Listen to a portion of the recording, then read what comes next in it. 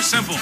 Each scoring area contains a variety of floating rings. The color of the ring denotes the type of object you need to throw it through in order to score a point.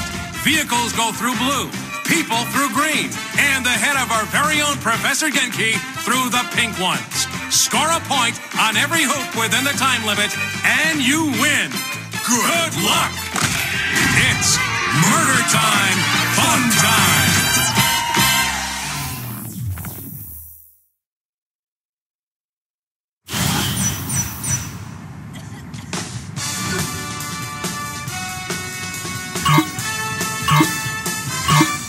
Welcome to Professor Genki's Mind Over Murder!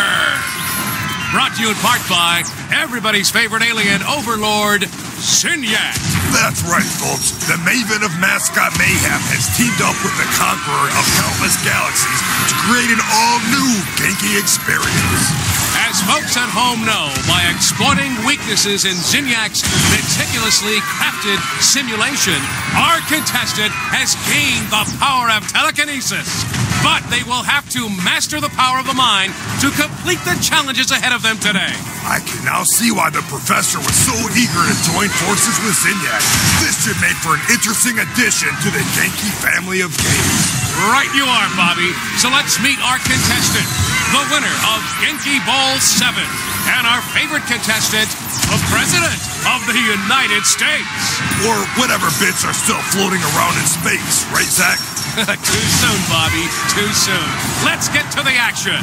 So, Bobby, how do you think the addition of superpowers is going to affect the game? A submachine gun is a fine weapon, but nothing compares to the unlocked potential of the human animal. Super speed, super jump, and moving things around with the power of your mind.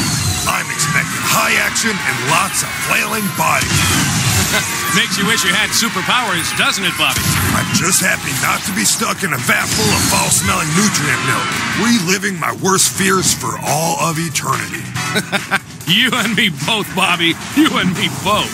Can you imagine Genki and Zinyak flying across the galaxy? And that's it for our first match. Excellent job by our contestant.